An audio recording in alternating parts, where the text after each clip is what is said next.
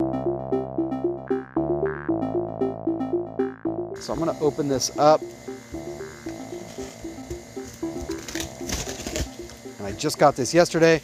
This is their new KN95 style mask from well before. I only have one. Well, no, they are holding it to the KN. Josh pointed out that he said, oh, it's a KF94. It is a KF94 style, but KF94s have to be certified in Korea, and basically most of them are made in Korea. This is made in China. And look at this beautiful individually wrapping. It is a KN95 in the KF94 style. And look at this. This is amazing. Like, this is just beautiful. You know, what's cool about him is I think you can buy individual masks on his website. That's crazy. They didn't used to put the standard on here, GB 2626-2019, and they added that because we had them marked as a fail on our website. And they're like, you know what? Technically, you're right. We were not meeting the standard. We're meeting the standard now. And they've got their name on there. And it's very classy. I like that. It's got his name on it well before. Didn't have that before. That lets you know that it's coming from that manufacturer. That's why that's so important. All right, we're starting the test. So it's very nicely constructed. It's got a double nose wire on the top.